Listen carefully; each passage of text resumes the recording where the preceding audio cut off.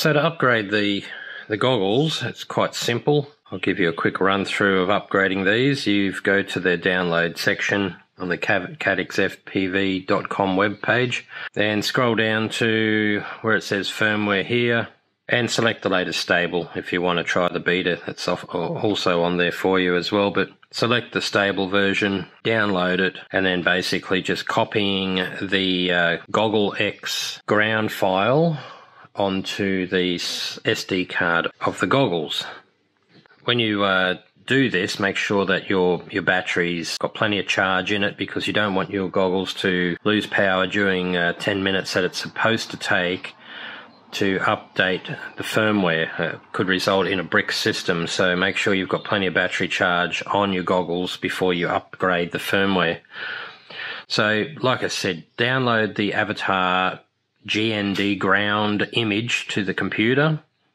Ground is for the headset, Sky is for the VTX. Moonlight uses a different one. That's also in there, but we're talking only the goggles at this stage.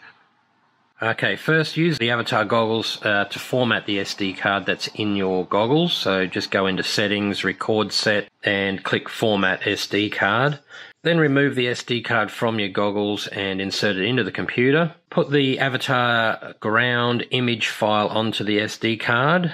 Eject the SD card from your computer and insert it back into the goggles. Now once you've done that, you want to power back up your goggles and wait till it finishes booting up till you see your standby screen. And once it's there, use a tool like a pen or an Allen key to push and hold the red link button. Push and hold that for 8 seconds. The headset screens will go black, indicating the start of the update process. The update will take around about 10 minutes. I've found it's taken less than that, so allow at least 10 minutes for it to finish. During the update, the goggles will beep. That's absolutely normal. Make sure you never ever turn off the headset until the update is finished.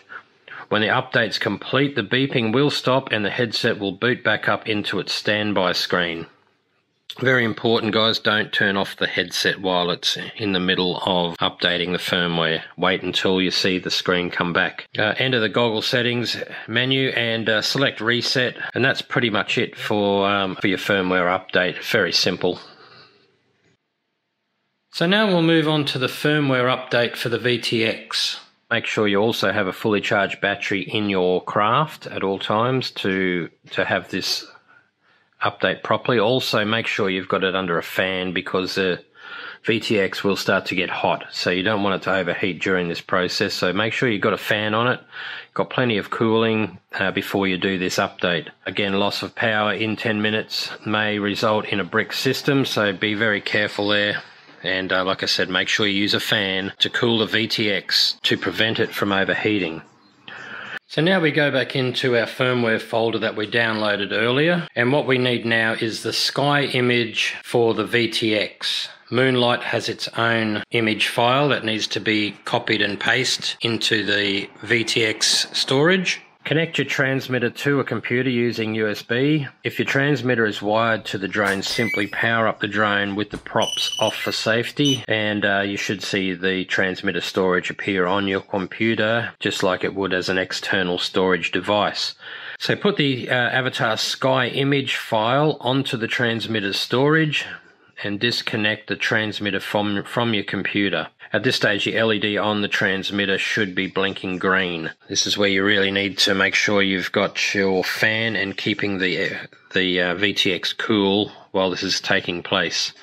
You have to push and hold the link button, which is on the back of the transmitter, for 8 seconds. The LED on the transmitter will turn off, indicating the start of the process. During the update, the LED on the transmitter will blink red. When the update is complete, the LED will blink green again. Now, I have found every time I've upgraded the VTX, it seems to be a lot faster than the goggles to do a firmware upgrade. So, again, very important. Make sure with the VTX you've got the fan on it, keeping it cool, and enough battery power to keep it powered up as well, so it's going to stay powered up while it's doing this process. And don't touch it until you see the LED blinking green again. Another thing you can do after you've done your firmware upgrade is you can also download an unlock procedure for higher power output and more channels. So download the file that says unlock procedure, which should be in the same area where the firmware downloads are on the download page. Download the two text files, avatar std text and avatar power text. The avatar std text unlocks all your 8 channels, and the power text unlocks 1000 milliwatts and 1200 milliwatt transmit power. Remove the SD card from the goggles and insert that into your computer. Put the two text files onto the SD card. You can put both on at the same time if you want both, or just one if you want either one. If you just want the 8 channels, you would put the avatar std.text file only. Eject the SD card from your computer and insert it back into the headset, and all you have to do then is just power up the headset, wait till it finishes booting up so you can see the standby screen, and pretty much the process is complete, and your headset will now have access to more channels and higher outputs. So you can go into your settings then and have a look and confirm all that and set that up. And one last thing you can do is update your OSD fonts. So also just go into that tab just below unlock procedure and pretty much follow everything it tells you in there. You're just going to be again copying and pasting the folder, the font update folder, into your SD card root directory, and then basically going into the goggles once they're powered on and selecting font update in the menu there. So that's about it for this little video here, just to show you how to update the goggles firmware and the VTX firmware. Hopefully it helps some people do it correctly and not brick their system, and also unlocking the extra power and extra channels if that's what you choose to do. All of it's pretty simple. If it's followed correctly, you shouldn't have a problem at all. So anyway, I hope it helps some people. I tried to keep it as quick as I could. Keep on flying, guys, and enjoy the hobby inside and out. Bye for now.